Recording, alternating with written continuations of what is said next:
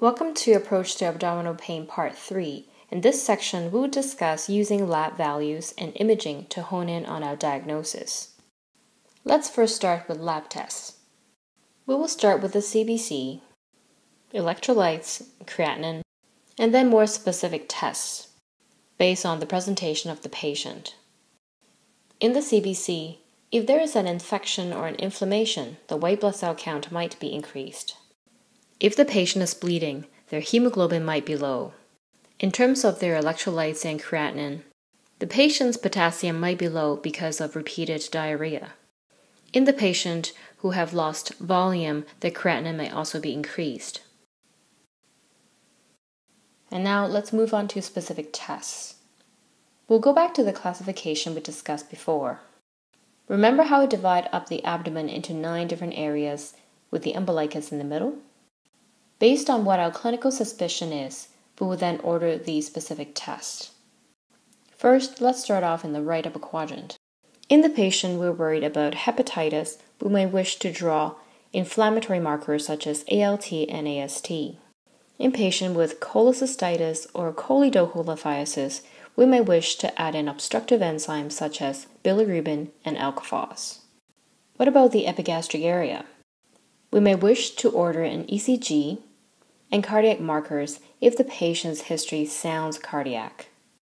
For the left upper quadrant, there are no specific tests for the spleen.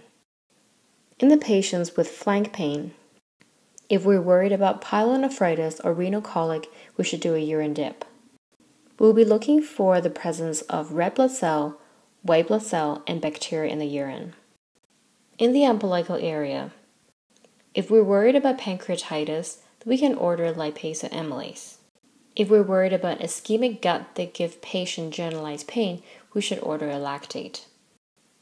In the lower abdomen, in patients with right lower quadrant pain and left lower quadrant pain, in female patients, we need to ensure that they are not pregnant.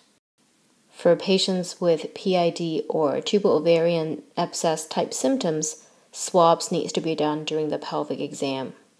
In those with suprapubic pain, a urine dip is often needed to rule out an infection. These are the most commonly seen lab tests we will order in patients. Next, we'll move on to imaging. We'll divide this up into X-ray, ultrasound, and CT. We'll talk about what conditions will be shown by these imaging. X-ray for the abdominal pain patient can show a few things. That includes a pneumonia in the lower lobes, bowel obstructions, perforation, and foreign body. Let's look at a few examples. This is an X-ray of a patient with crampy, colicky abdominal pain. Do you see the problem here? He had dilated small bowels and multiple air fluid levels, suggestive of a small bowel obstruction. This is the same patient with the same bowel obstruction now lying on their side. You can see the air fluid level as indicated. What about this X-ray? There are multiple foreign bodies that are very well seen by the X-ray. What about this patient who's lying on their side?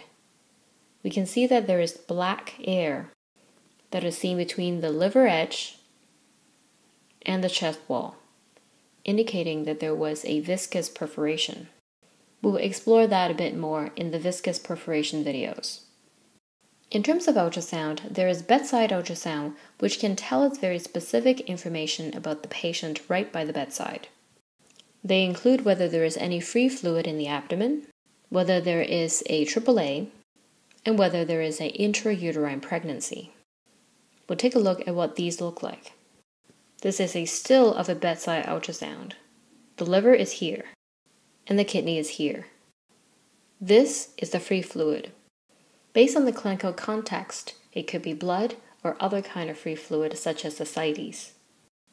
In this still of a bedside ultrasound, you can see this, which happens to be an enlarged abdominal aorta. In this still, you can see that there is a pregnancy in the uterus. Bedside ultrasound can give us some information very quickly. When the patient goes for a formal ultrasound, there is more information that can be gained. Formal ultrasound can diagnose gallstones and CBD stones, cholecystitis, and cholangitis. In the left upper quadrant, it can tell whether there is a splenic laceration, infarct, or a thrombosis of the splenic vein.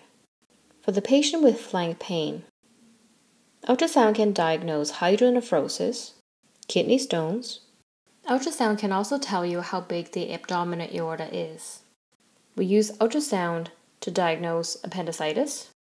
In some patients, diverticulitis can be picked up in patients with left lower quadrant pain. For the non-GI cause of low abdominal pain, ultrasound can be used in females to rule out ectopic pregnancy, ovarian torsion, and tubo-ovarian abscess. In males, it's helpful to rule out testicular torsion and epididymitis. In general, CT is better than ultrasound in delineating the pathology for the patient. It has higher sensitivity and higher specificity. However, it has radiation, and the patient has to be stable enough to leave the emergency department. In the specific videos about each abdominal condition, we will discuss this further. In summary, we discussed the labs and imaging for patients with abdominal pain.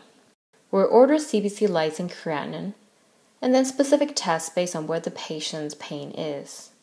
Remember that urine is important to rule out pregnancy and to diagnose conditions such as renal colic and UTI.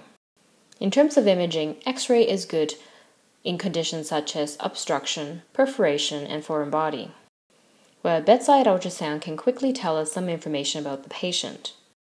And lastly, we can either use a formal ultrasound or CT for a specific diagnosis.